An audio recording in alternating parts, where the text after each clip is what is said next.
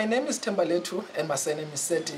I am 28 years old and I am currently a PhD candidate at the Northwest University, and my research focus is on international trade and investment.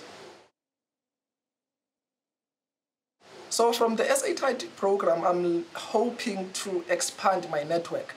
This program is not only about taking, but it's all about sharing information, opportunities, and getting to know people in my research field.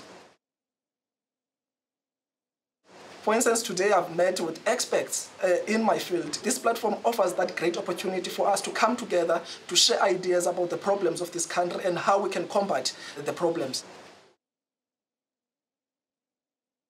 When you look at trade within African countries, it's below 15%. So I was like, oh, what is going on here? What's happening? I wanted to contribute by doing research in the field, trying to explore exactly the costs and the benefit of the agreement in the South African economy, and especially the agricultural sector of South Africa.